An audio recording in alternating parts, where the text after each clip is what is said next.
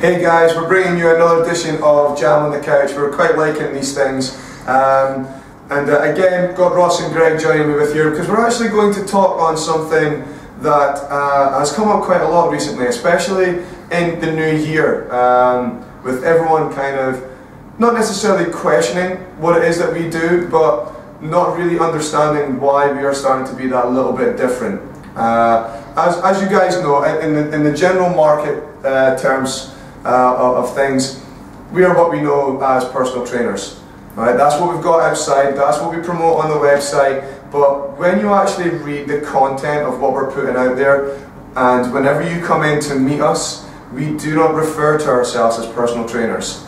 And that's not because we're being arrogant or anything like that, but we believe that the process and the philosophy that we have here kind of leans us and endears us a little bit more towards being coaches rather than trainers. And we actually, as individuals, we actually put this question out on our trainers page to our clients and to the people that follow us and like us.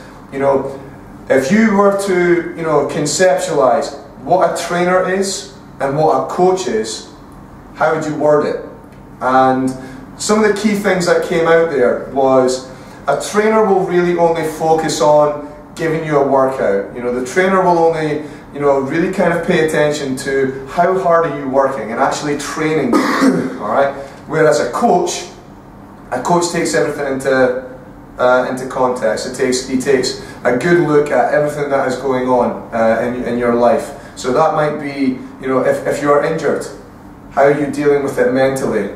All right. If you are struggling with things that are happening in your personal life, how is that manifesting itself in your workouts and in your eating habits? We look at all of these things. We don't just get you in here, get you hot and sweaty and then send you on your way. All right. We actually take a lot of time, care, and attention and think about all the things that are going to be impacting and possibly even hindering your opportunity of achieving success. Alright, so I really kind of want to reach out to you guys and let you know that difference. And the way that we kind of do that here is we really focus on three things. So it's kind of handy really that there's three of us here to kind of talk about it. But the three main things that we focus on whenever we have somebody come in here and want to work with us is physical conditioning, which I'm going to get Ross to have a little chat with about.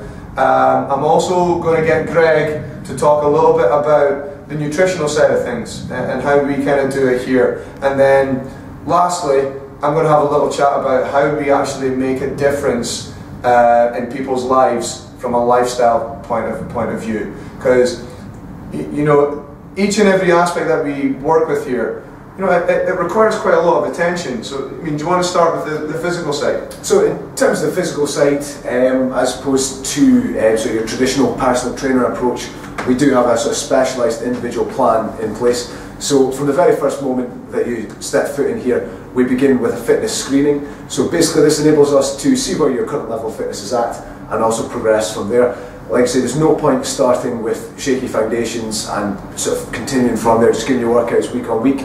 I say with learning a little bit more about yourself, that way we can focus more on tailored nutrition, tailored activity, and I say you know what you're going to get with the workout. So rather than just giving you an hour of a workout and then cheerio, there's a lot more behind the scenes as well. We're in constant interaction with email, we're always giving feedback.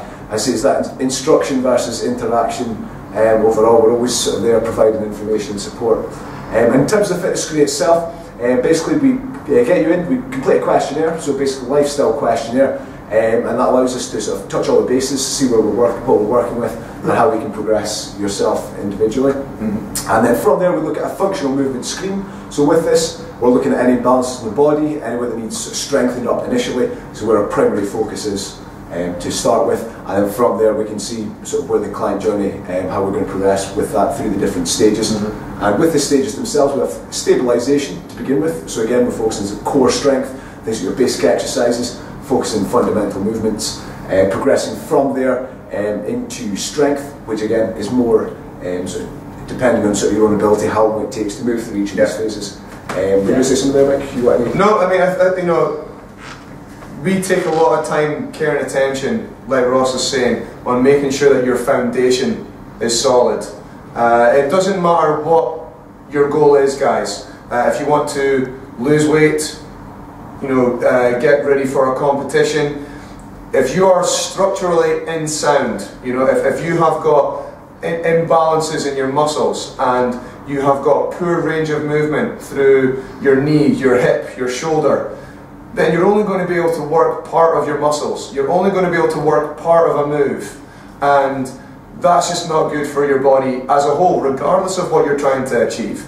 So even though that you might come to us with an initial goal, i.e. I want to lose weight, great, but if you're only able to move a third of the range of what you are potentially able to, then we need to address that. Because not only are we interested in what you want to achieve now or in the immediate future, but we need to think about what's going to happen to your body 10, 15, 20 years down the line. Alright? And that's one of the things that Ross is really, really good at getting down in black and white when you're doing your plans. Yeah?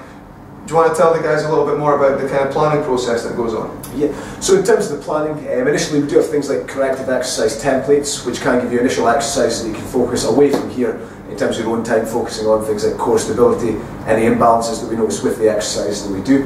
And then from there, with the likes of the plan, as we're talking about with an annual plan, we also have monthly plans. So each session is particularly planned on a different part of the journey. So things like stabilisation, strength, and then eventually onto power. Again, it will depend on each individual person how long it takes to get through those phases, but your sessions are planned month by month, and with regular interaction we're looking at classes, looking at additional activity, things like cardiovascular, also things like flexibility. So there is the whole package as well. It's not just the 1 hour, you're in here and then you're away, and then we're always sort of looking around what else you can be doing in your free time as well. Yeah. Particularly, yeah. Yeah, I mean, I know my flexibility sucks.